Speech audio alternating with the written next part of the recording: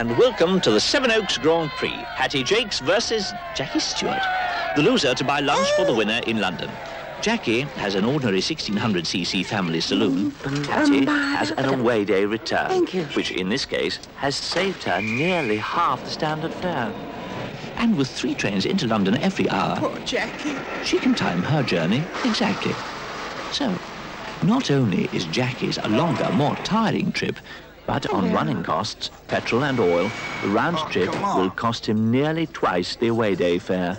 Or, in this particular case, a great deal more. Think again. Take a train to the sales.